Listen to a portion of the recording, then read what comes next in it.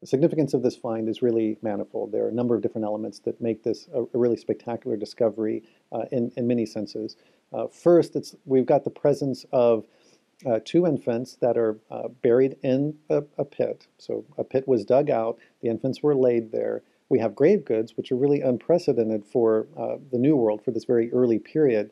There's maybe one or two other sites where you've got anything like this that have been associated with the burials. We also, what's important here is we've got an upper burial within the same feature. Certainly, we're dealing with the same related peoples at the site, and that was treated very differently. That was a cremation of a 3-year-old with no grave goods. The two individuals that we report on this year are young. One is a neonate. The second survived birth by maybe 6 to 12 weeks, so they're very, very young. And in many foraging societies, you might not expect to see elaborate grave goods with very young infants. We might expect that with adults that have achieved status somehow. So this is interesting. It's difficult to discover those kinds of sites. These people aren't sedentary. They don't stay in one place for a very long time. This high mobility is really keyed into their life way. And so we're very lucky to have found this discovery.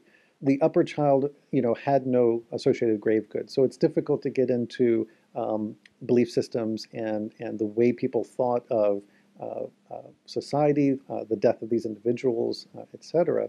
With the new finds, we actually have very carefully crafted and placed grave goods that are really unprecedented for the Americas. With this site, we have a series of antler rods bi-beveled, so they've been worked throughout and on each end, and a number of stone tools. This is really unprecedented in terms of design motifs. We have a few scratches and what could be ownership marks on other known Paleo-Indian foreshafts or bi-beveled rods. But here it's really, the amount of them throughout the entire piece is quite extraordinary.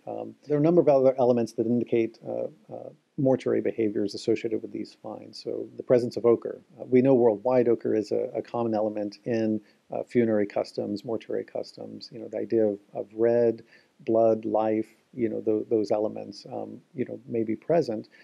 So ochre covered the bottom of the pit. Ochre covered all of the grave goods that were placed in the pit, and also covered the infants all the way around all of the bones. The radiocarbon dating indicates contemporaneity between the lower find and the upper cremated child.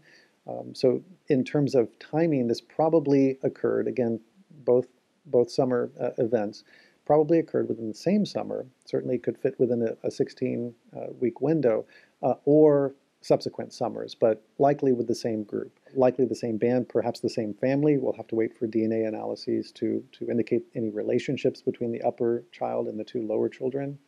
But this contextual control really allows us to reconstruct not only what occurred, but the relationships of the two to each other, to the broader site where we have multiple activity areas around this central feature, and also to the broader region where we have now a really good suite of data from the faunal remains, from the lithic and organic technology, from seasonal land use strategies, settlement systems, and we're beginning to look at social systems and social organization as well. So this really fits into a broader understanding of these very early peoples in Beringia.